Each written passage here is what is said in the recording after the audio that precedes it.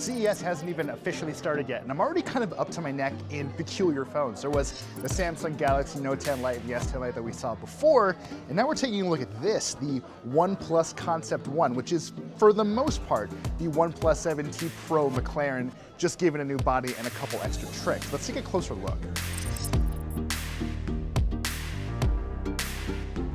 Now, this is about as odd a situation as I've been a part of so far. We're in a room with these concept phones and a guy playing a piano made out of OnePlus 6s or something. I don't know, but he's having a great time, so who am I to take that from him? I'm having a great time too, because this is a really interesting device. It supposedly represents the purest expression of what OnePlus's design is all about. And in this case, that really just means you can't see the cameras. Those earlier reports were true. The OnePlus Concept One uses a very thin layer of what's called electrochromic glass. And when a current runs through these multiple layers of glass and substrates, it basically just means that this black glass opens up to allow you to take photos with the cameras that are hidden underneath it, which is decently cool. Now, I know what you're probably thinking, because it's probably what I was thinking before I stepped into this room. Why does this exist? Why does a phone need to do this? I've personally never had a problem using or reviewing phones that have many, many cameras wedged into the back, but some people do.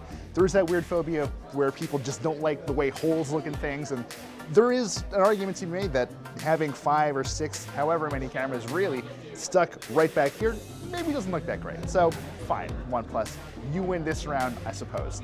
There are some really interesting concrete benefits to an approach like this, though. For example, you can sort of use this transparency changing glass as kind of an ND filter, a neutral density filter, which kind of allows you to control the amount of light entering the phone's camera. So it's not unlike fiddling with the shutter speed, except you still get to do that too. You don't have to worry about the ISO. It just kind of changes what you're seeing, so it gives you a little bit more control.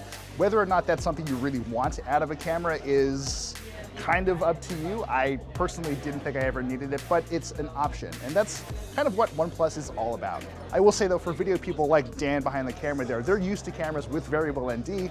That might make or break a phone like this for you. Now, we're not exactly sure when this kind of technology will wind up in a full consumer-ready OnePlus phone. The company has said that it is moving to put this in devices you can actually buy, but this requires a lot of durability testing. We're not quite there yet. We haven't really sorted out the impact of embracing something like this on such a large scale. So it'll be a while before you actually get to play with something like the OnePlus Concept One on your own, or for that matter, be able to go out and buy one. But I'm warming up to this concept a little quicker than I thought I would. It seemed a little bit silly. It seemed like, well, hey, we've got some people, let's throw them at a problem that isn't really a problem. But the more I use this thing and the more I talk to people about it, the more it kind of seems like OnePlus has a point.